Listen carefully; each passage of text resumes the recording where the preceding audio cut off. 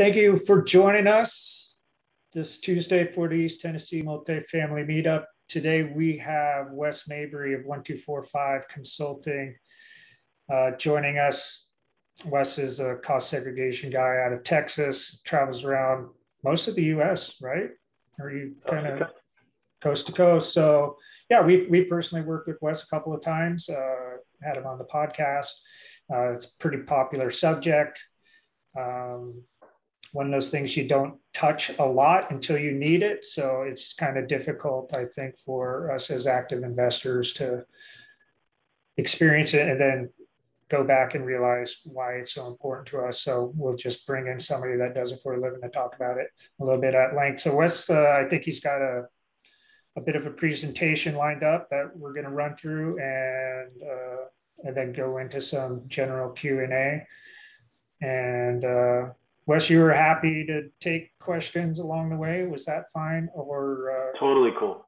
Okay. If I'm covering anything that you want to jump in on, fire away. I'm happy to answer a question. Don't need you to sit through the whole thing to chime in. So yeah, and we're not a huge group, so I think it would be fine if you got a question to unmute yourself and just kind of chime in that way. If you're more comfortable dropping into the chat, I'll keep tabs on that and ask for you at some point. So Wes, again, yeah, thanks, man, for joining us. Please take it away. I think you can share. Yeah, thanks for having me. Thanks, Derek. Thanks, Kim. Thanks, everybody, for your time tonight. I'll do my best to kind of inject some knowledge. Hopefully you can take away a little bit of value. So my name is Wes Mabry. I am the owner of 1245 Consulting. I do only cost segregation studies. I started doing this in 2006 as a commercial real estate appraiser. I was doing only cost seg as a real estate appraiser. Did that for about 10 years, got hired away by an engineering firm on the East Coast, worked for them for a while. They kind of blended me into a sales role. I was taking meetings for the first time in my life and finding out that I was actually pretty good at fielding questions and working with clients. And then the light bulb started to turn on. And then when I saw the Tax Cut and Jobs Act in 2017 usher in 100% bonus depreciation for new and used assets, I started my own company and left the W-2 life and haven't looked back. And it has been an absolutely amazing experience from top to bottom, learning about not only myself, but my profession. It's been a really cool thing. What I've got planned for you guys today is just a walkthrough. I'll give you a quick history of cost seg, like how it all started, where it all came from, what is this thing. Then I'll kind of jump into your chair for a minute, and we'll look at, if you're going out into the marketplace and looking for a cost seg, how should you approach that? What should you expect? What should you come prepared with? And what should you expect to receive? And then we'll jump back into my chair, and I've got a kind of a photographic walkthrough of an apartment. I understand that this is kind of a multifamily centric group, so I'll try to keep it geared towards that.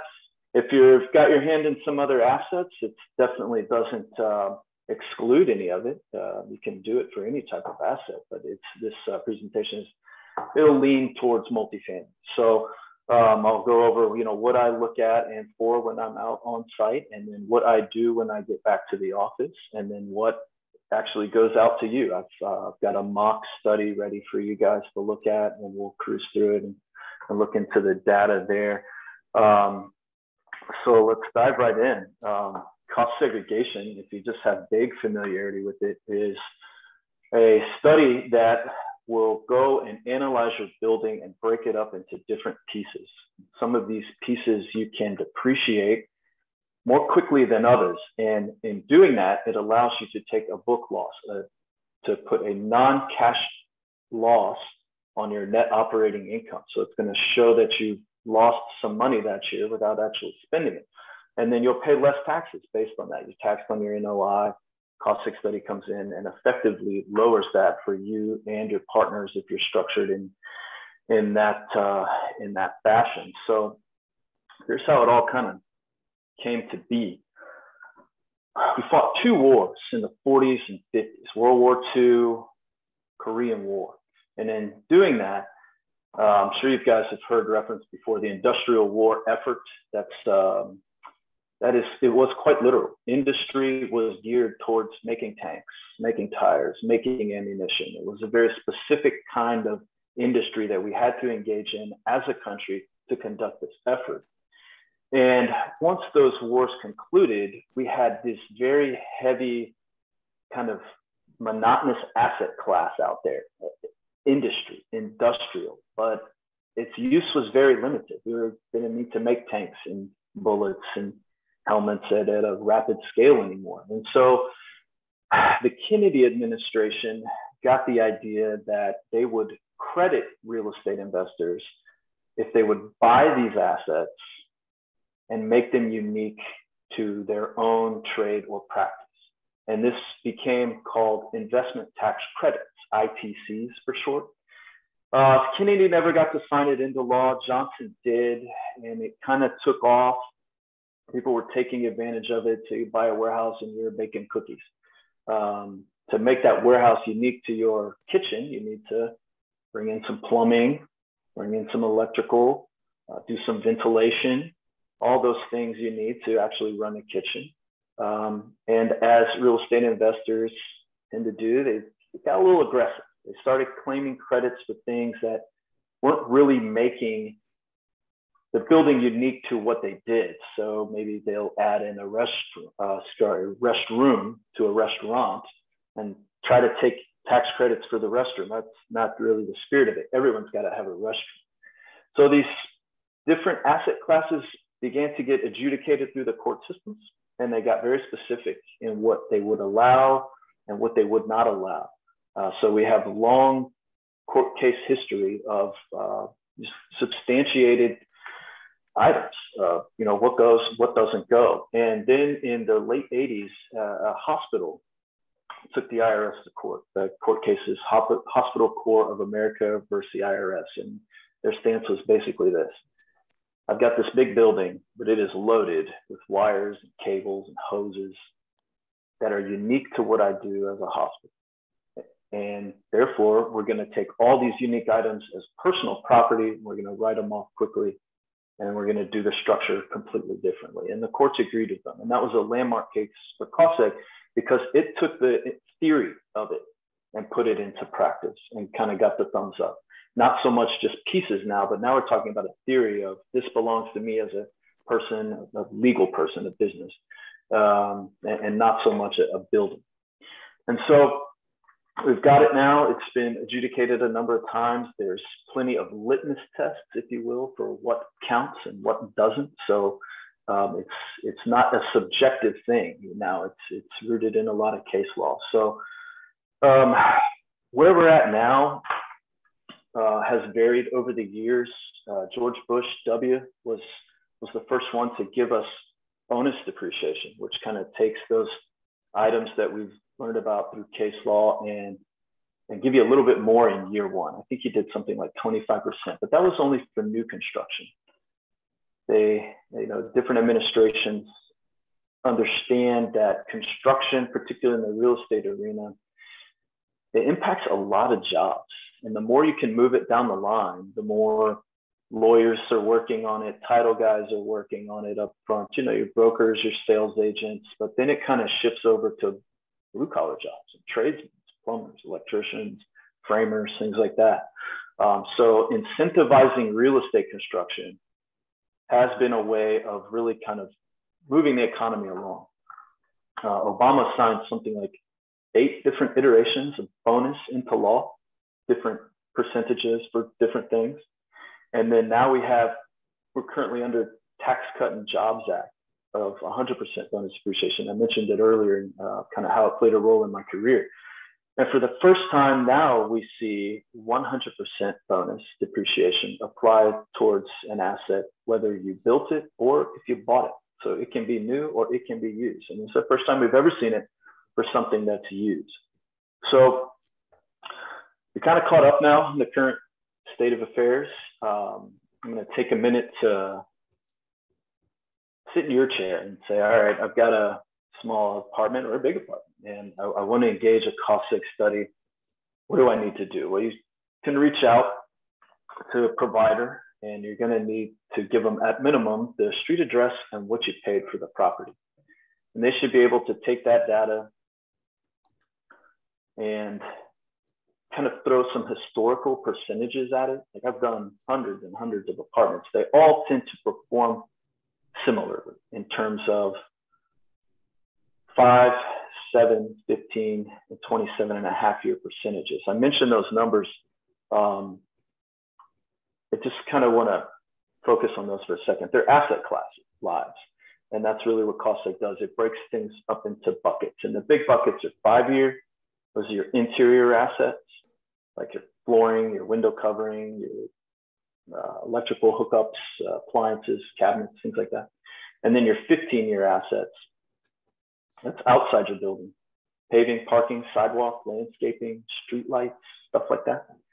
And then the large bucket for apartment is 27.5. That's your structure, roof, framing, windows, walls, doors.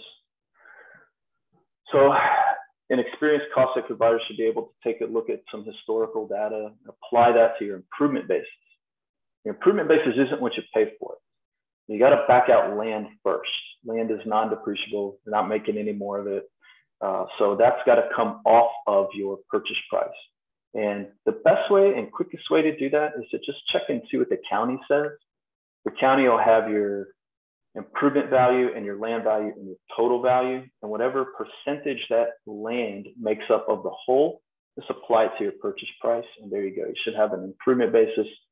Sometimes that's too high for an individual's taste, but as experts in the market, you can arbitrarily throw a different percentage at it. If the county says it's 55, but you're kind of in a fringe area and you think, well, 55% land's too high, mine's closer to 40. You can do it, but you should be prepared to defend it. That's one thing that comes up in audit, and it's, to go to an auditor and say, look, well, the county says it's, worth 35%, and I put 35% in here. They can't really, they don't have a leg to stand on. It's ironclad. If you go with your own percentage, have some comps, be able to substantiate it. Just a wild guess isn't the best thing to apply there. So let's do this. Let's actually look at what a benefit estimate would look like for you guys. I've got one prepared. Kim, do you know, is my screen on? Not yet.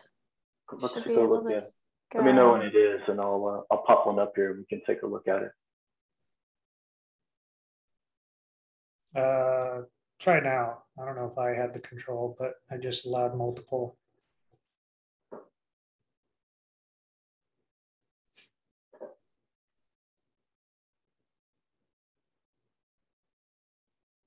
Any luck, Wes? Could you guys see my, oh, hang on one sec. How we doing? There we go. We're doing good now. All right, cool. So this is what my benefit estimate looks like. It's a one-pager that I sent to clients. This is just a redacted one that I kind of made up.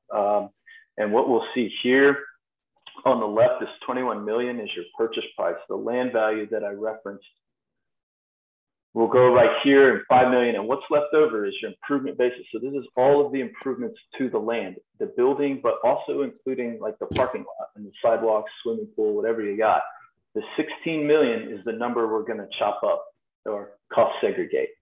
You'll have a 5-year estimate of value. And this is the interior portion, 18%. It's not bad for apartments. It's about what I'd find.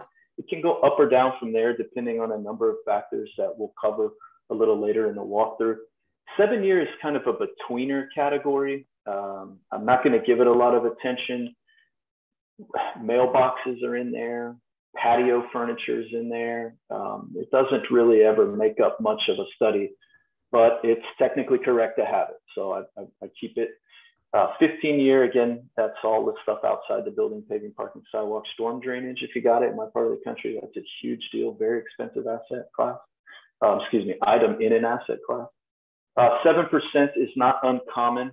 The bigger your lot, the more parking you have, the more exterior amenities you provide. Some places have tennis courts, pools, multiple pools, all expensive stuff contributing to the 15-year bucket.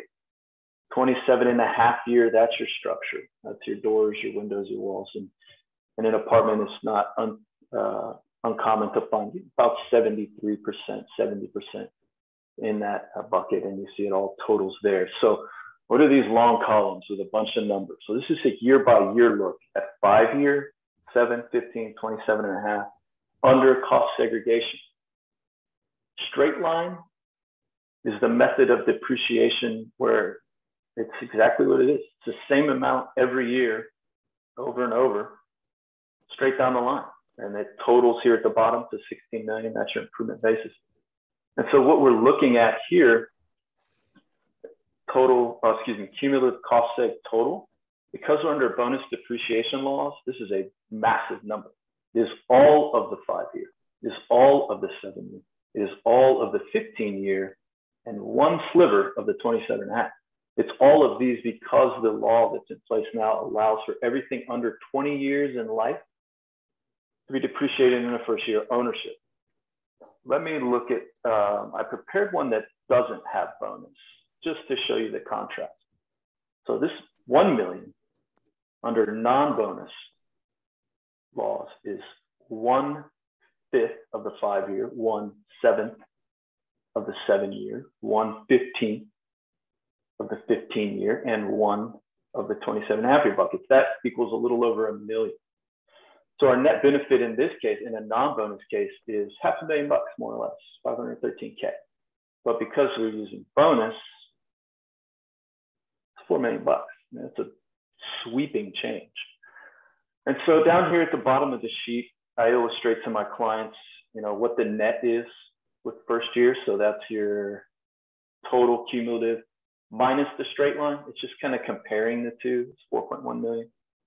Then I assume a 37% tax rate. That's top margin right now. This number can be everywhere. Everyone has their own individual tax rate. I work with a lot of clients on the higher end of the income spectrum. So I elect 37% just to show a top federal margin. I can dial this in for any client. It's just one little input. It doesn't include any state. Guys in New York and Cali, they're paying another 10, 12% on top of that. So you apply your tax rate to this 4.1 million, it gives you $1.5 million. That's your year one, first year tax savings using bonus. It's got my fee in there and a ratio. That's just kind of a, salesy stuff there. Earlier, I mentioned cost seg showing a loss to your net operating income. This 4.1 million, that would be the loss. Applying your tax rate to it shows you what cost seg is worth to you in terms of dollars. This can also be spread out amongst partners in K1s. So a lot of fluid stuff here, can change with tax rates, can change with law. Does anyone want to fire off a question on this? We'll come back to it at the end because it shows up again in the final report. These estimate numbers become final results. But if you've got a question about this, and it's a lot of numbers and a lot of data here. But that's what a proposal should look like in a nutshell. Once you give the client, the cost seg provider, your street address and what you paid, they should be able to draw out a land value for you using tax records, gives you an improvement basis, and then apply some percentages to it. And that lets you know what you're going to save by giving you a total loss and putting on the tax rate. So that's kind of estimating in a nutshell, if you will. So one question, go ahead. No, TJ, you got it, man. Go. Sure. So one question I had is kind of a big picture.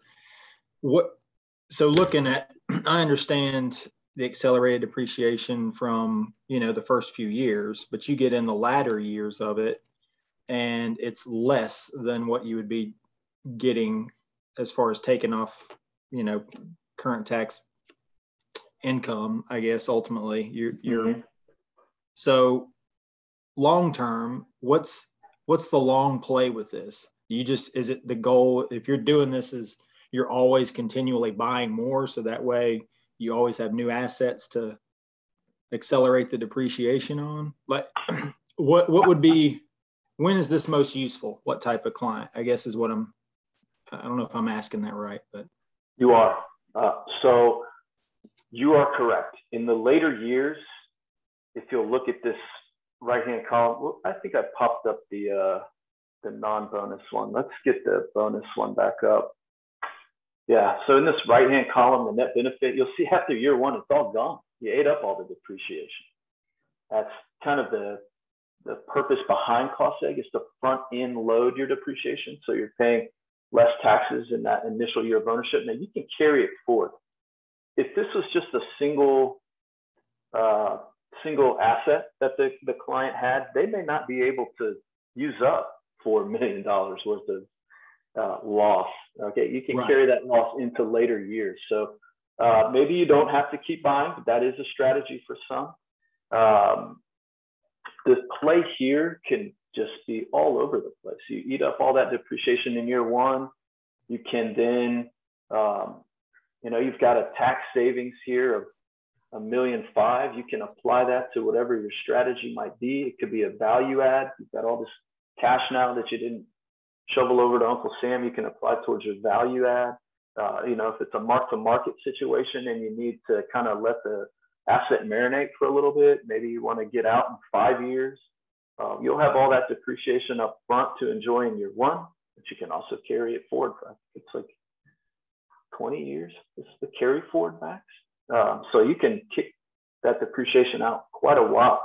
Recapture comes into play. Talk about that at the end. It's a little bit involved. But you are correct. Cost seg eats up the depreciation in the initial years of ownership. So there's really none left after year one, aside from what you can carry forward. And as far as what the strategy here with this particular property is, can be any strategy. But the tax deferment strategy, and looking at this, is to eat it up early. Time value of money kicks in here. You don't have to spend that savings. You can, of course, invest it or whatever you want. It's money on the table. You can use it to get into another deal. Does it answer the question? I can expand on it if we want to discuss it. Yeah, no, it does.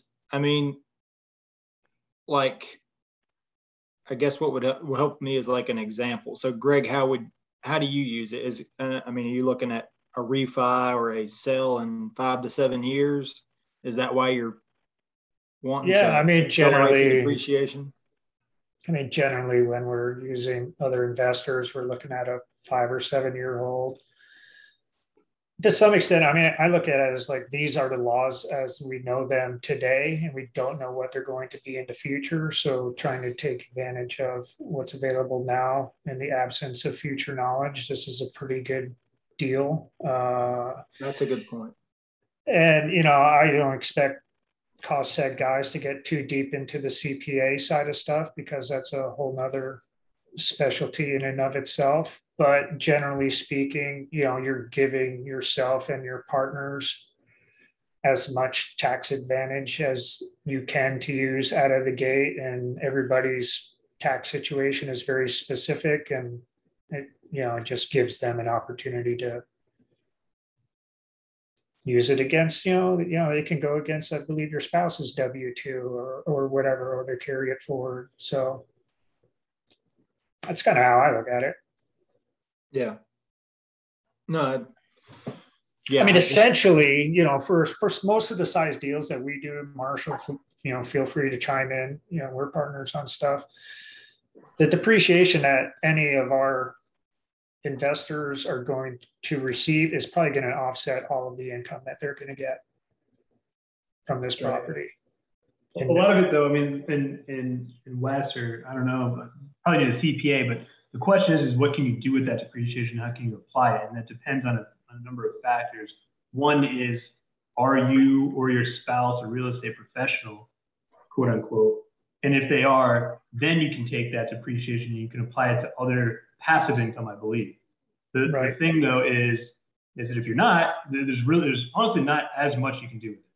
And so it's kind of nice to have, but there's not a whole lot of there's not as many applications for it. Hey, Marshall, actually, so partially incorrect what you said there, and I'm not trying to call you out, but because I was thinking about it, because I look at it too from, hey, what does it look like on the back end? And I was going to ask a question to Wes about this, but to clarify the point that was just discussed. So if you are a real estate professional, yes, you can offset and use all this depreciation, I guess, your active income, your ordinary income. That's the benefit. But also for whatever portion, let's say you throw in money into your own syndication and it is passive alongside of your passive investors, and whatever proportion you split the losses, that piece will go against your passive income. But so your ownership stake in however you split the losses will go towards your ordinary income. That's only if you're a real estate professional. If you're not, then really you can carry forward once you get to one of two things: the maximum of your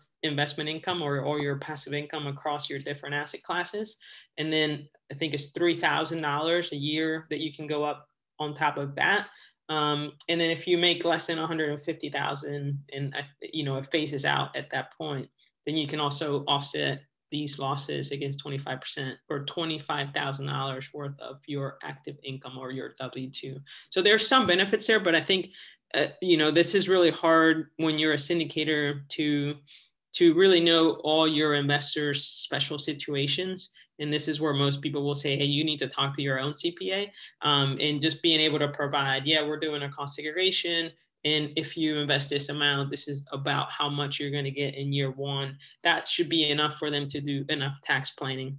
And folks are selling and buying new stuff or having deals go full cycle. So, we pay for all this depreciation on the backside, which just leads me to the question to Wes. Do you also provide hey, this is all you're taking, and this is what you would be paying on the back end for that depreciation recapture? And is there like a sweet spot that you recommend that if you're holding a property less than X number of years, you suggest we don't do a cost seg, or do you have any of those kind of rules of thumb? Great points on passive and active stuff there. I'm happy to share a little more on that. Rule of thumb: if you're going to flip the property in less than 3 years, you're going to be taking a bunch of depreciation up front, but then paying it back pretty quick. You are taxed on the depreciation that you take in different forms. There's 3 types. There's the personal property recapture, which is 1245 recapture, and then there's the 1250 recapture. We generally don't do a full-blown recapture analysis. I can't think of a time I've done one, because that all has a lot of moving parts to it. Sales price, tax rate, amount that's been taken in depreciation. So it's a very tricky thing to estimate upfront, and awareness of it is kind of really what I push my clients towards. I've prepared a look at it. I guess now it's probably as good a time as any to jump into it. Before we do that, let's roll back. I didn't really touch on active and passive, but we can certainly do that. Passive losses offset passive income. Active losses offset everything, including your W-2 income.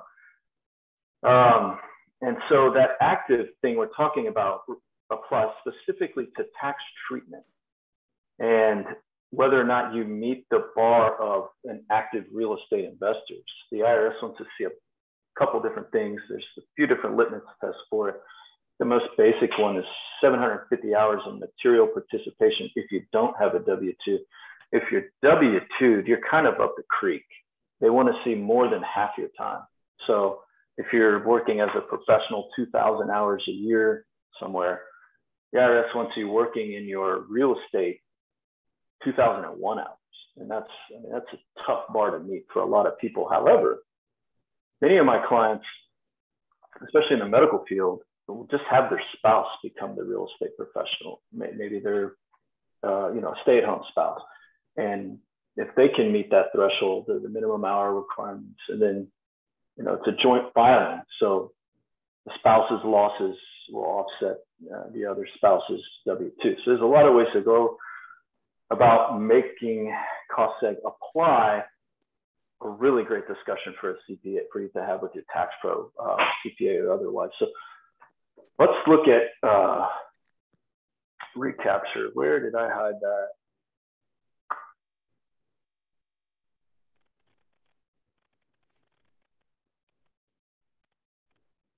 That's not it.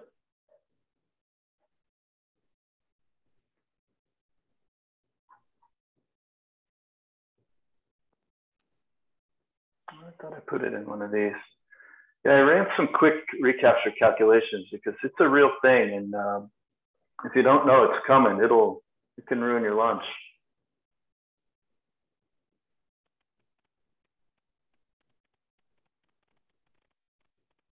I think we might have some ruined lunches on our hands. It's not that bad. I mean, you really are kind of saving it at one rate and then paying it back at another. Goodness.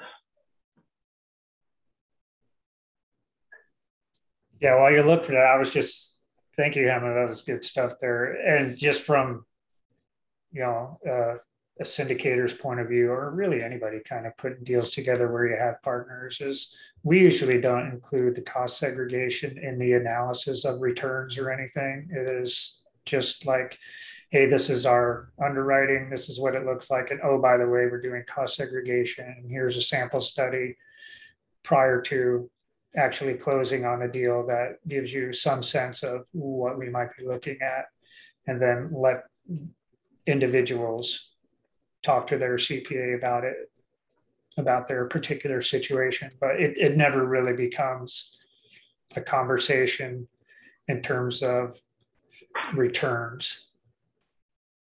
All right, so I'm not seeing it in front of me, but I can run through the calculations with you. It shouldn't be too bad.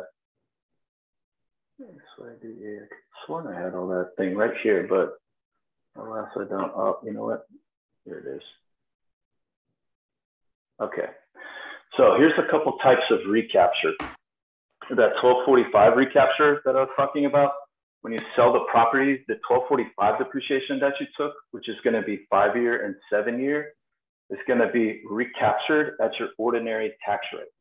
Then there's 1250 recapture, and that's bonus depreciation claimed in excess of straight line. So what you're going to get taxed either way, and that's kind of a common misconception people have, is that if I don't take depreciation, I won't have to pay a recapture tax. But that's not it at all, because the way it's worded is it's depreciation that you took or depreciation that you should have taken. And when they talk about should have taken, they're talking about straight line. So in looking at this example here, we've got our total bonus depreciation on 1245 property. So that's the 5 and 7. So I've summed these two buckets, the 2.9 and the 80K.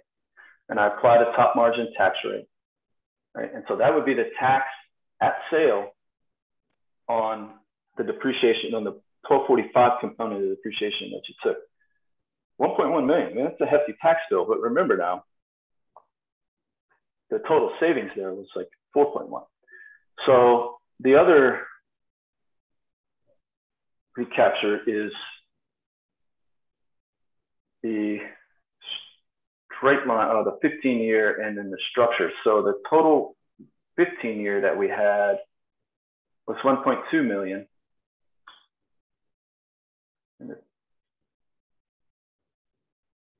So if this was straight line, the 15-year, not the 27.5, it would have only been 40,000. And so there's a delta, 1.1 million. And if you tax that at 37%, we got 438K. So what I did here was combine the two, the 1245 and the 1250. So that's all the bonus recapture tax. And then compared it to what it would have been had we never opened the door on cost segregation. We still would have taken a ton of straight line. All this stuff right here, we would have taken or should have taken. And then that would have been taxed at capital gains rate. So one of the big differences here is taxing at ordinary income, 37%, or cap gain, which can be as high as 25. And so the delta there is 800,000, sizable amount. No arguing there. But the things you've got to consider is your savings of $1.5 million. What can you do with that? What's the opportunity cost with that kind of money? If you're staring down a recapture tax, also quick note there, that's calculated for a 5-year sale. So not an atypical holding period. But I just wanted to let you know that's what it looks like. The longer you go into the hold, the more time value of money comes into play and shrinks this burden. The longer you go into the hold, the more the straight line increases and shrinks that burden. But something Greg alluded to earlier is this is the tax law we have now. There's been a lot of discussion about making cap gain equal to your ordinary income tax rate. And that makes this whole thing a moot point because there's no longer a difference between the capital gain rate and the ordinary rate. So I don't know how this would work out in that kind of environment. I'm thinking it would be a wash either way. So a quick look at recapture right there for you guys. Hey Wes, this is so up my alley. I love it. With that deep dive onto the numbers. I missed this part. What did you have as 1245 property? Was it the 5 and 7 year? 5 and 7. Okay, cool. Yeah. The 5-year bucket is the totals down here. It doesn't all show on the screen, but that's 2.9, and then the 7-year, which is always pretty small. Combines there to a little over 3 million, and it's that personal property allocation that's going to get hit hard at sale with your ordinary tax rate. The other assets, it's a little different, a little bit of formulatic approach there. But that's a look at recapture. It's kind of the, when clients ask, well, why shouldn't I do this? This is the first thing we talk about is recapture. The other reason is if it's going to be a really quick sale, you're just going to pay the depreciation back immediately. So what's the point? But if you're going to put a strategy in place, cost seg certainly has some benefits. So any more questions on this? I'm happy to knock them out while we got it open. No, you touched on, I was going to ask about any insight on proposed changes to the law. That might be a little bit of a rat's nest of too many what ifs to get into, but your point was made that there's rumblings of changes to this tax law. So here's what I'm seeing. I think I can run through that quickly enough. I think that the administration is kind of marching under the ideology of taxing the rich. And so when we see discussions about 1031 going away, that's been around for 100 years. No kidding. Like it started with like farm equipment, exchange this old tractor for a new one, it's tax-free exchange on the gain. Then they cap it at 400K. But there's, bonus depreciation, 1031 exchanges. It's kind of corporate welfare to an extent, so they may go after it. But as I just read something they put out on Monday, it looks like a lot of that language is softening, particularly capital gains rates. They looks like they're not going to jack them up as high as I thought they were. So I think we'll be okay. I think we'll still have a reasonable capital gain rate. Moving that to ordinary income tax rate would really slow down transactions quite a bit, I think. I think people would be less incentivized to sell because they'd be under a pretty big tax burden. But we'll see where it goes. We'll know pretty quick. It's not going to be long before we get a good read at what's going on. So under the current climate, I like it. Under a more tax aggressive climate, I probably like that too, because the more heavily individuals are taxed, the more they look for ways to avoid it. And that's when my phone starts ringing. So let's do this. If you guys want to expand on that, we can. If not, I'll jump into kind of how I look at a property when I'm on site. Once we get engagement from a client, we'll go and walk the property, physically inspect them. And I put together kind of a picture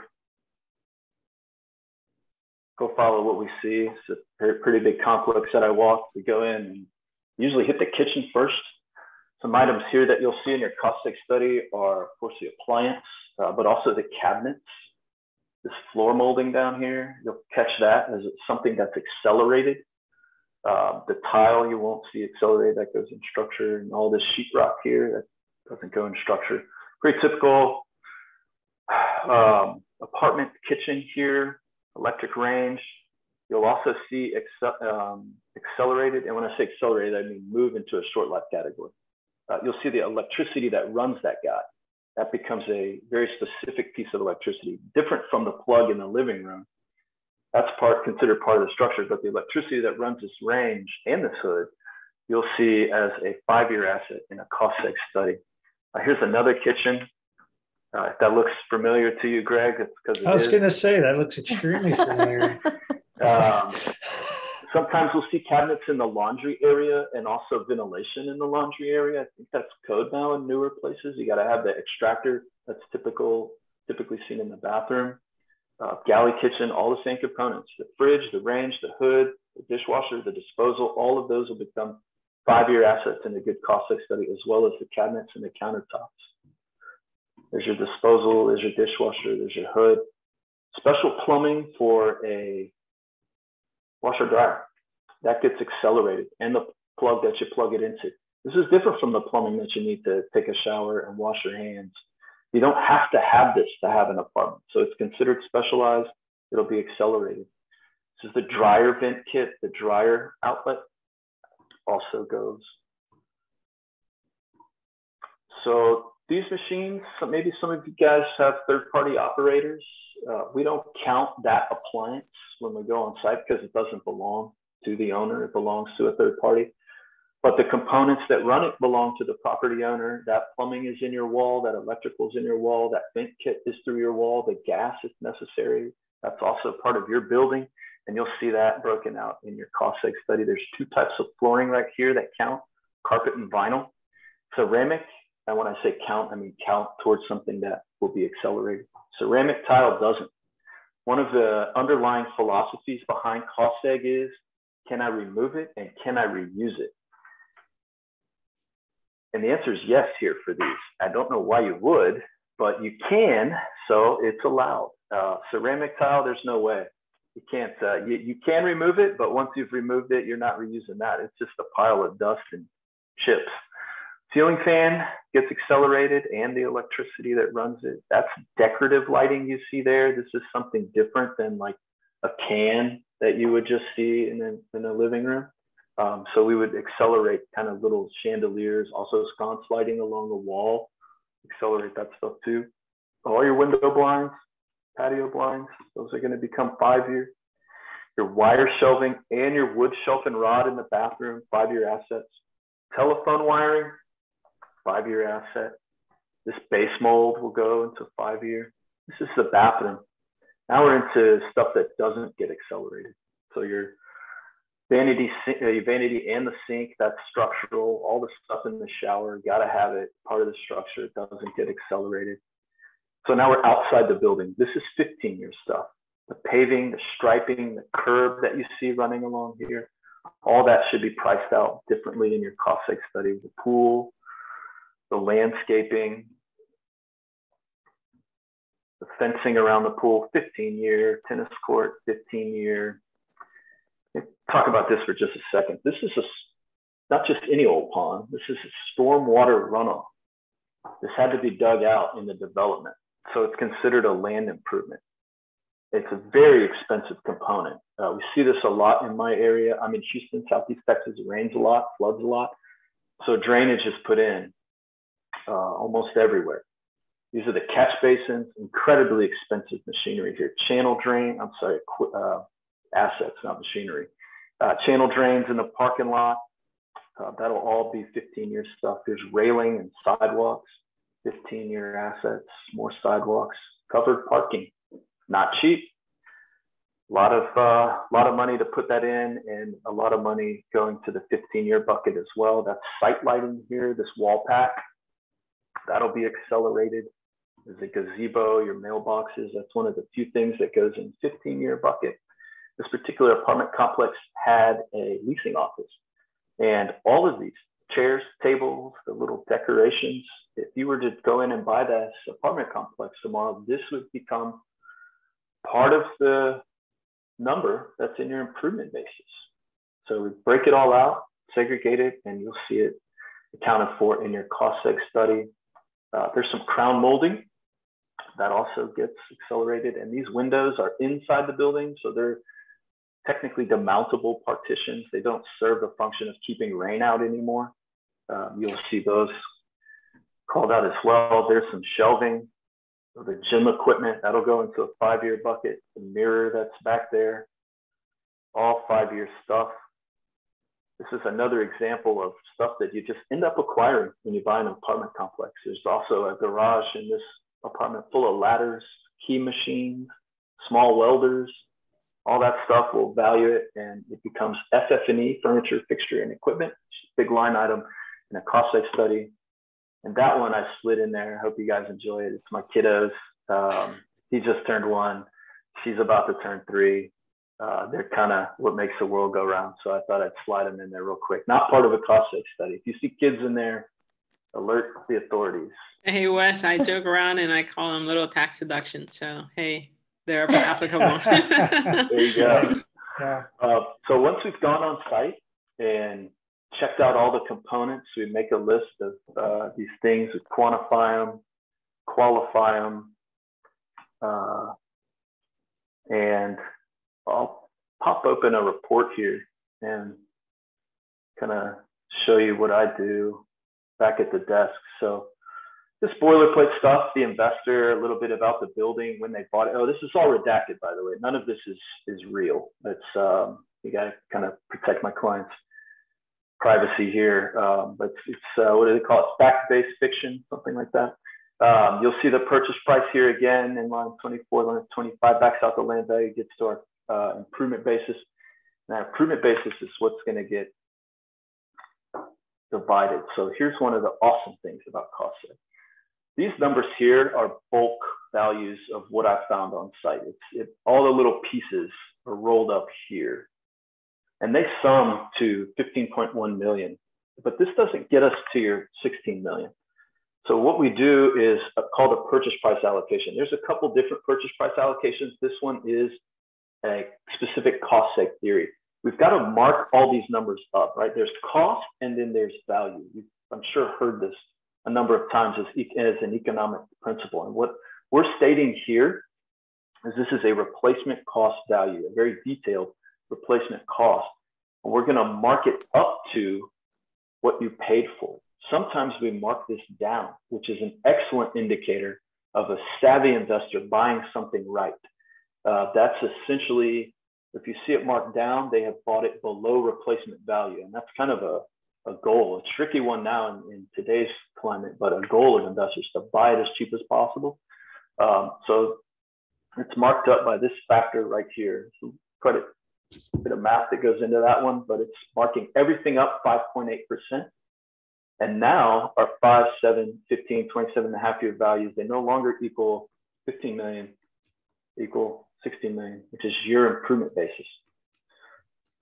So that's another one of those little sneaky ways of how real estate cost and value are worth different things to investors. So to continue with what's in my report, some just basic land value, but you'll see all of the values here. We've quantified it. We've got 160,000 square feet of carpeting in this joint.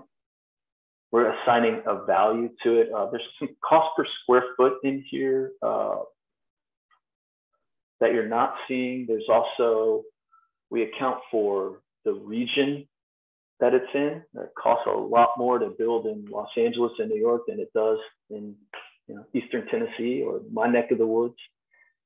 But also there's places that's cheaper. So sometimes we mark up a baseline cost based on where it is. Sometimes we mark it down based on where it is. We also account for different consumer price indices. You guys are familiar with the way lumber behaved over the last 12 to 24 months. So we track all that stuff and we apply factors to the quantity that end up giving us this value. So there's some more stuff that goes on in here, but I don't want to bog you down in the details. So, you know, each unit has got the range, the hood, the dishwasher. You see those now in your cost seg study. Mirrors in the bathroom, the telephone and computer wiring that we talked about. There's our 15-year stuff, asphalt paving, concrete paving. There's our storm water system. I mentioned that being expensive. I just run a quick sum on it, 140,000 going into the 15-year bucket just on that stuff. There's our pool. Those are never cheap. And then we've got structure, foundation, slabs, windows are going to be in here. This one, we did it by building and by unit configurations because there were so many different ones. There's all the stuff in the clubhouse that we talked about. All goes into its respective bucket. I give this spreadsheet in my report. It consolidates those. We talked about carpeting. That's just one piece of the flooring. Well, I guess appliances is probably a better example than carpeting, but like the refrigerator is appliance, the oven is an appliance, the hood is an appliance. You get the idea. When you look here, you'll just see one number for appliances. So it consolidates. This is a consolidated view of all these different components. They still have the 5-year total, 3.95, that ties back to right there. So consolidated by category, 5, 7, 15, 27.5 year. And then we've got the final summary. We saw this earlier. We'll take a look at it again. It's no longer estimated percentages here. These are the actual percentages. We beat the estimate on this one.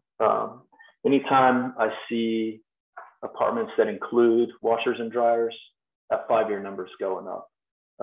We don't always estimate that they will include those. You know, if we walk in and the place is just wall-to-wall ceramic tile, maybe we're not going to hit our estimate. Flooring's a big bucket. And the same applies outside. When we go on site and we see elaborate storm drainage, really nice fencing, the quality also comes into play here.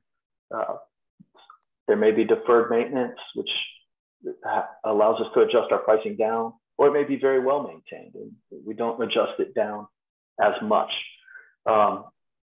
So we'll kick out that final benefit. 5.9 million is what they're going to see on a loss. Throw that top margin tax rate at it in this cost seg study. We're saving our client 2.1 million in year one. A final study is going to look something like this. Page 1, just the overview. This is a cover letter that breaks out those buckets of value that we talked about. Then there's all the data you'll get. Oh, this is the whole spreadsheet right here printed out. There's a consolidated page we went over. There's your final benefit broken out by tax year, kind of give you a look at what you can expect, not only in this current year of acquisition, but in subsequent years moving forward. And then tax info, a quick look at what I talked about earlier, pulling the tax record, checking out the land and improvement percentage. So this is not the tax record for this property. I just want to make that point, but I'll show you quickly how we would make that calculation. Here is your land value. So we'd go 3020995. Here's your total value. So we divide it by 28,858,200. Land here is 10.46%. I take this 10.46% and apply it to whatever you paid for the property. And now you know what your land value is. And the equation becomes what you paid minus your land gives you the improvement basis. The improvement basis is what gets segregated. So that's just addenda data in the report. You should also expect some type of description, a quick write-up. This apartment at such and such an address, so many units, so many square feet. Brief description about the interior, the electrical service systems, Don't expect much here. It's not an inspection report, or those are many pages long with property specific data. This is just kind of an overview. And then, your picture page, that'll also be in the report. And there's then the boilerplate stuff. I talked about case law earlier. I reference a lot of it in my report. It's gonna be down here. Like here's a carpet and padding. It tells you the court case that kind of ushered that in, when it happened, ceiling fans, just different items that are called out through years of adjudication. So that's it in a nutshell. Cost Seg 101. Actually, this is probably 102, a little more advanced course. Wes, I have a question. Sure. Wes, if my CPA is probably not able to do something like this, and you said, right, it's anyway a specialty. So he's not going to be miffed if I bring in you, for example, right? He may be happy that you brought in me. Oftentimes, tax professionals want a layer between them and a cost seg study. If it's called into question under audit, any good cost seg firm will defend this on their dime. It's in my service agreement that I'll do it. If it goes to court, I'll serve as an expert witness test. Many CPAs don't want to do this. It's not that they can't figure it out. It's that they make their money being tax professionals. Cost seg is kind of a blend between construction knowledge and a very specific tax knowledge. So you'll probably like it that you bring in a pro to do your cost seg study. There are bigger firms that offer this in-house, but be prepared to pay accordingly. So no, I don't think they'd be miffed at all. A good study is going to have backup detail, which they'll enjoy. It gives them a couple different looks at your study. They may enter in your depreciation schedule the lump sums that we see at the top. And then Wes, one more question. That was, anyway, you said anonymized, right? Would you be able to distribute this, or is that not possible? What do you mean? Do you want a copy? Send it to me. Yeah, send me a copy of this. This is a mock study. Yeah, I'm happy to send this. And the recording will also be posted to the YouTube channel as well. I write my email in the chat. Okay. Yeah, I'll check it out. Happy to send it. I mean, it's made up. It doesn't have any confidential information in it. It doesn't have anything proprietary in it. It's just a basic study that I provide. More than happy to send it along.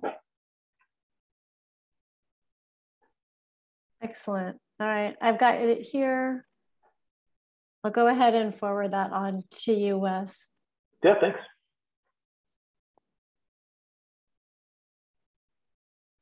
All right, we are just at over an hour. Does anybody have any other questions for while we've got Wes here?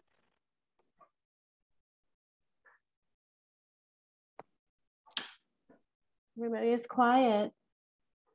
All right.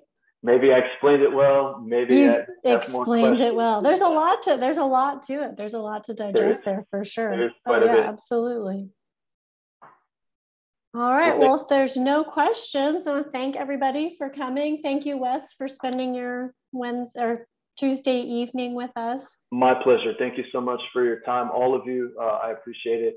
I know we've all have other things we could do with an hour in our evening, and that you chose to give that time to me and Greg and Kim. I really appreciate it. Yep, I feel the exact same way. Thank you so much. Our next meetup is going to be in person. So we are on the 28th of September at the Tennessee Hills Brewstillery in Johnson City. So we hope to see you there. And thanks again, everybody.